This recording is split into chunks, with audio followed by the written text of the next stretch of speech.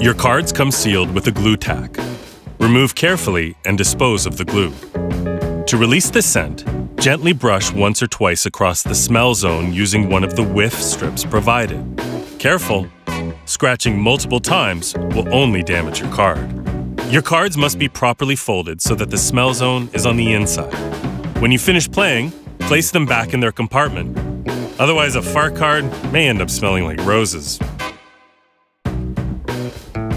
Each of the 4 infamous stank cards comes in a flow wrap package.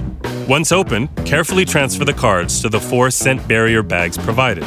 Make sure these are tightly sealed at all times. You don't want your game box smelling like hot chunky vomit. Or do you?